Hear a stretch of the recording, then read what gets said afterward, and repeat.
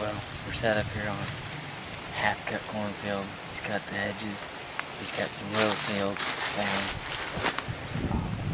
You see he's left some abandoned corn there. These deer come out of straw, come up on this hill, and they'll come from the alfalfa that we have to the north of us.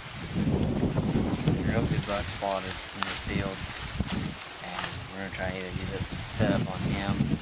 We call him stick kicker. He's got two kickers off his brow tines that go backwards.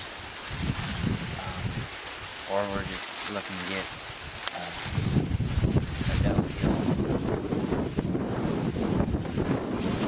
Alright, see if this works. I think it's camouflaged in pretty good.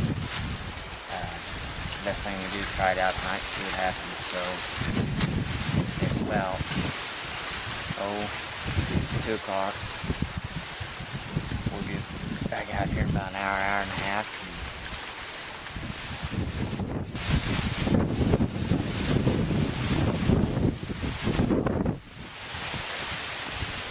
Well, kind of windy out. It's supposed to die down tonight. Hopefully catch these deer coming out of the standing corn into the cut corn.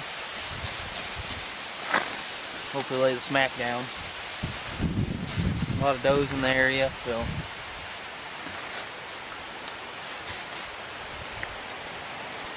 just gonna do some management.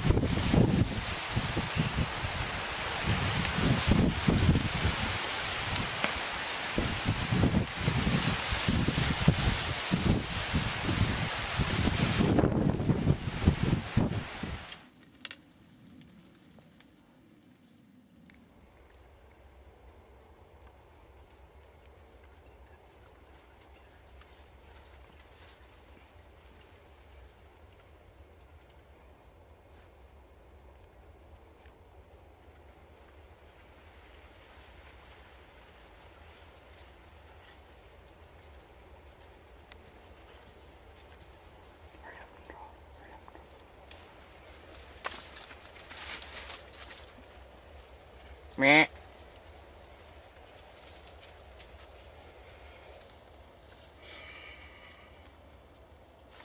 Well, we just got out of the ground blind, got back to the truck. Had them 3 does come in tonight, didn't like the ground blind at all. They moseyed off, and then pretty soon 2 spike bucks came in and a nice little 3-year-old. Should be a dandy in a couple years. They didn't really like the ground blind either, but we're going to take this into consideration for next time when we place our ground blind. It kind of looked like a sore thumb sticking out of the corn a little bit. Next time we're going to brush it in a little better. But what we learned from this, we learned from our mistakes, and that's why they call it hunting and not killing. So we're going to keep on going and see what more footage we can get this season. So hopefully it's a good season.